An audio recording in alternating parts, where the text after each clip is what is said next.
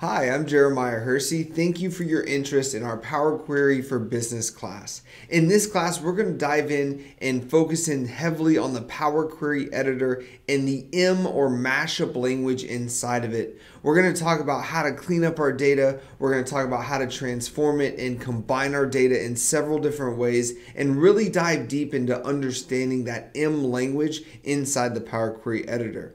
We're also going to talk about parameterizing our M query language, and so that way we can pull information back from a variety of different sources relatively easy, and it's going to make those transformations for us based on the parameter that we define.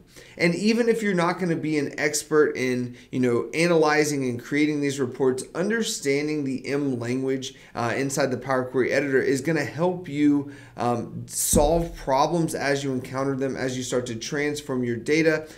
Understanding how the M language works and being able to break it down into its specific pieces is what this class is designed to do, to give you a full understanding of the Power Query editor. Well, I hope to see you in our course very soon.